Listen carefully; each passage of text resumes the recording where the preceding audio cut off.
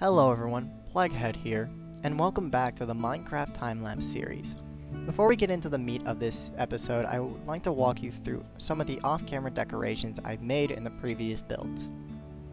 I stated before that I wanted to give these two buildings a very claustrophobic appearance, giving the occupant little room but everything they need, so of course I had to make it as such. With a corkboard and a kitchenette, this little building feels more like home than ever. Secondly, the cave home was given basic decor and a neat little painting to make it feel as if it has been lived in for some time. With that out of the way, I hope you all enjoy this episode. Beginning off with the second ancient home, I wanted to go for a similar concept as the first, once old and dilapidated but modernized to fit the ever-so-rising demand of living space. Digging out the rock face of the mountain, one block at a time, I wanted to give this building a little more room, as if a family lived in the tight housing unit. Using stone as a base block, I began experimenting, using other blocks like stripped spruce to add some color. The base is lined with dark oak wood planks to more match the style of their neighbor, and a floor of oak planks for the same reason. With the main space done, it was time to start decorating the space. Using chests, beds, and spruce stairs, I added small details to give this little old building people who lived in it. Next up, I used stone to create a simple roof for the house.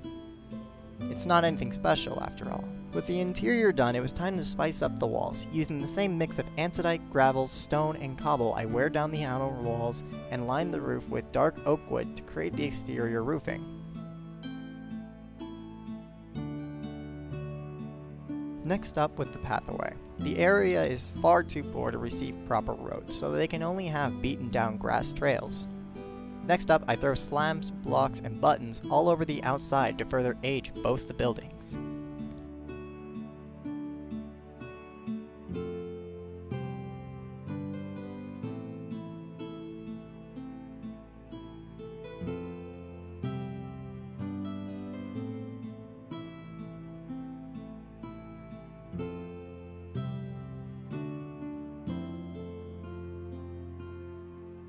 Next on our to-do list is the empty space on the upper walkway. This was a bit of a tricky design, but I wanted to include a bit of diagonal walling to it, seeing as the building was at the corner. Using the same brick pellet, I began with the extrusion between the two houses, adding a roof before adding the brick and redstone concrete walls. Using the same spruce flooring as before, I lined the floor with a beautiful brown planks. Ugh, say that 3 times fast. Making the extrusion a dip in the design to add some extra dimension to the structure. We begin with the real build by layering concrete at the base and fixing up the hill at the back. Using spruce as an extrusion piece as usual, we slowly begin putting the building together piece by piece before adding a small entryway and a tiny patio. With the first floor complete, we begin designing the roof with the same cobblestone design as its predecessor, only this time making it a much flatter concept. The outward curve is neatly covering the diagonal turn around the corner.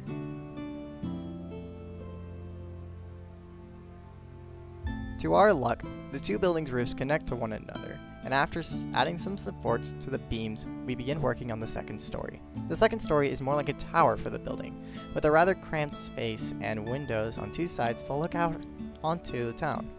We begin experimenting with cobblestone corners as to match the roof, however these are quickly replaced with the second experimental design using the old classic stone bricks, which I adore, using in many builds. I don't want to talk about this disaster, however.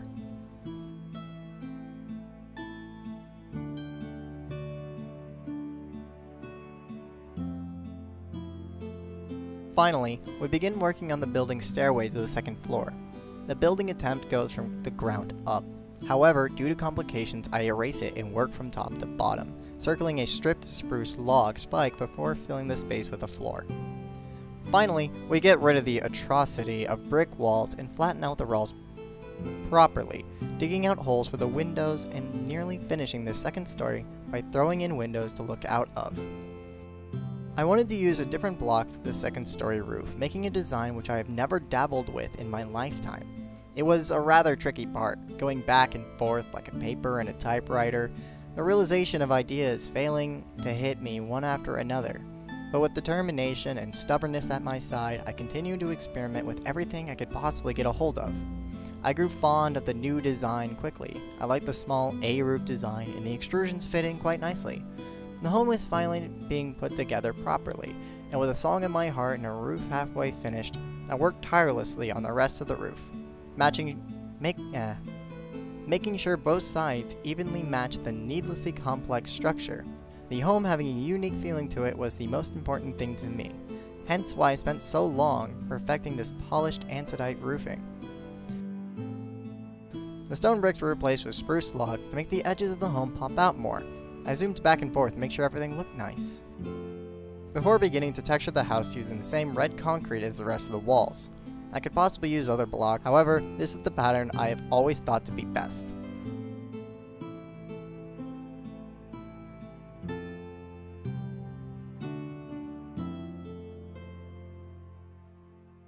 Lastly, a door to sign our beautiful handiwork.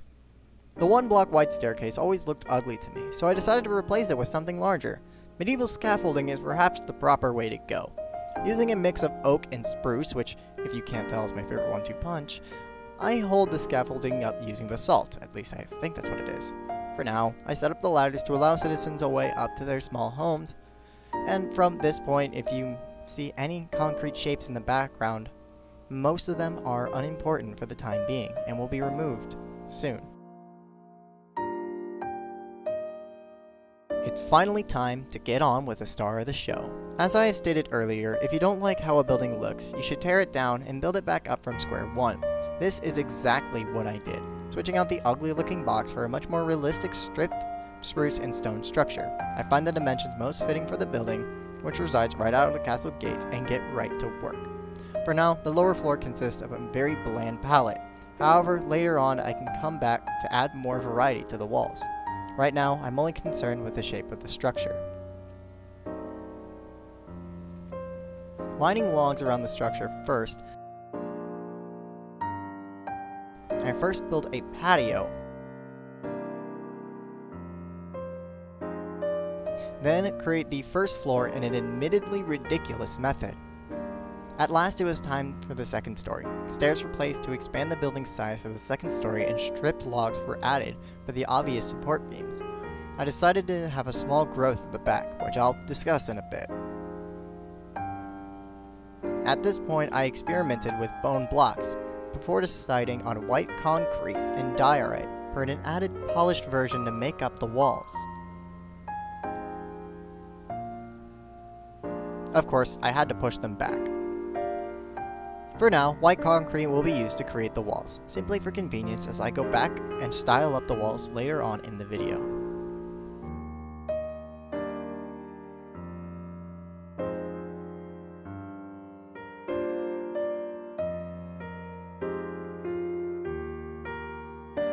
Next up is the connection between the two floors on the outside. After bringing the walls down a level, I place a trapdoor between the stairs to add some depth, and a slab and trapdoor arch on the second story, further creating said depth, doing this for every panel of the build. We're finally coming up to the roof of the building. I began by layering spruce logs as before placing spruce stairs beneath them, even creating window holes in the center of the panels.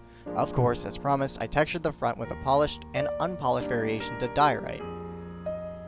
Any two-story is incomplete without a second floor, so let's fix that. Next up is something special, a stairway from the outside leading to the second story. I've seen it in lots of fantasy builds, so why not here?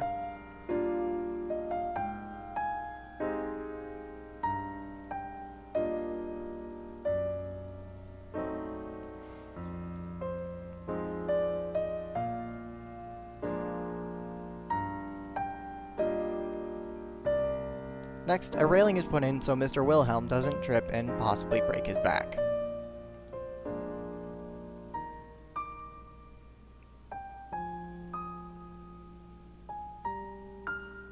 At last, it's time to begin adding texture to the walls. Stone bricks are used for the first floor, while the unpolished and polished diorites are used for above.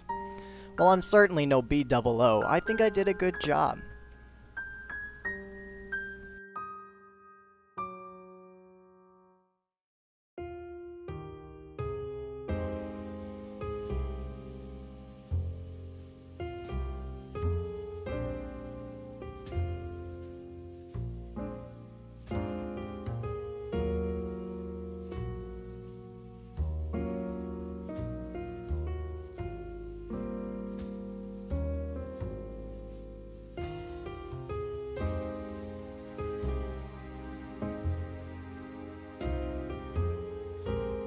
It is finally time for the roof.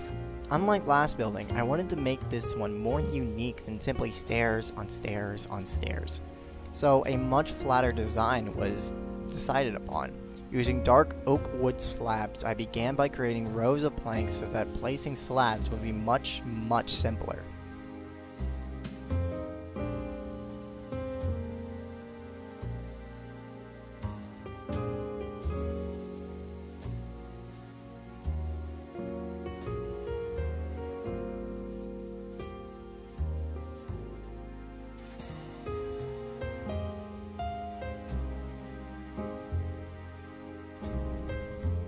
Of course, the slab blocks had to be 2 slabs thick, so the roof didn't seem too thin.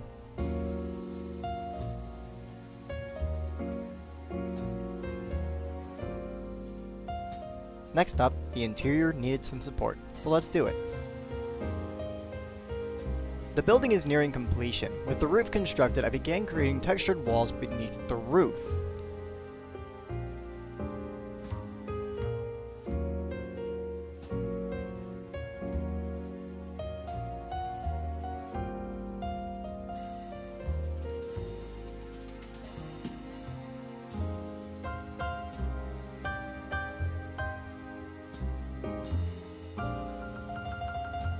Lastly, the boards were added so that the final floor had some extra flair. The big house was finished, and as I realized how better my builds had become, I immediately began working on changing up the concrete guides for the walkway. Orange is the main roads and lime is the side roads.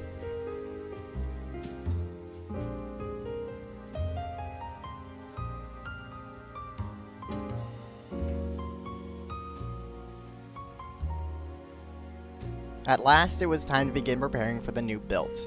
Using stone and andesite, I designed a simple looking shape before digging up the red concrete mess in the back, replacing it with andesite. The purpose of these buildings I will discuss later.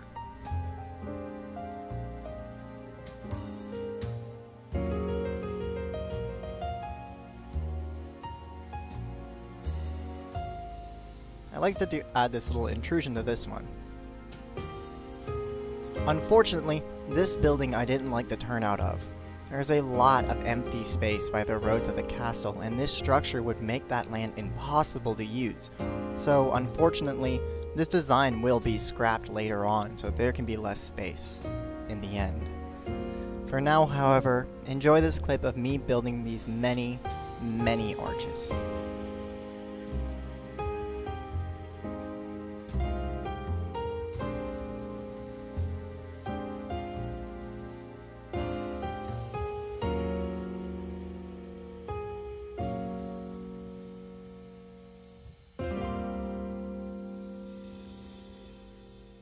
After building that, I began on improving the landscape, flattening out the upper parts. There will be a lot more hills later on, however, so stay tuned. The final building of today is another cave house. This one I decided to have a bit more fun with. This one wouldn't be another small, cramped housing unit, but instead a restaurant or a storage space for tools or other various items, along with the poor district. Think of it as a sort of disguise. The castle could be pillaged and raided and all the stuff gone. However, the poor homes would be left alone due to there being no valuables in them. This building is given more of a cavernous feeling to it, with a long hallway-like main room, the walls weathered and dug into from years and years of weathering, creating a cave system which once housed the first settlers of this city. The structure now resides as a historical monument, Perhaps in a later episode I'll dig deeper into the lore of the settlement and how it was founded. For now, let's focus on this building. Beginning with a basement/cave floor, I use the best method for clearing out large spaces available to man.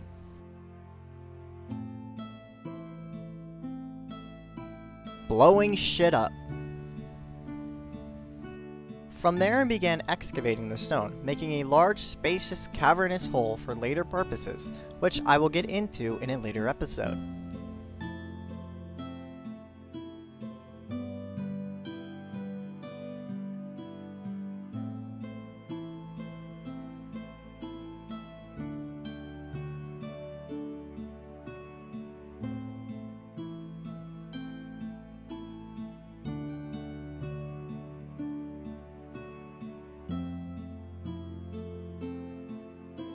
Of course, the building needs the classic worn-down exterior of the poor man's district and the rushed chaotic roofing to boot. Mixing and matching the three block types, we find a style that works before attaching the roof.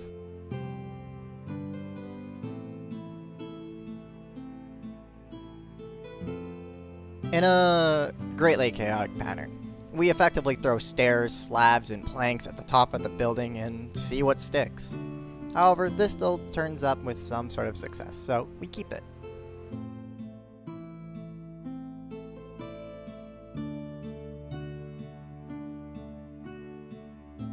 Finally, we add extra blocks and slabs to the exterior, and at last the shelter is constructed. Before this video ends, I'd like to say thank you to those who've made it this far. These building episodes are a pain to make, so why not consider subscribing, hitting that bell, liking, and commenting on the video. After all, by doing so, you'll be notified when I upload the next episode, where I build this structure. This little family home right here. Something to go on this edge. And dive deeper into the history and wonders of this town. No matter what, I will keep updating this series, and as the curtains draw near, I will see you all later. Goodbye.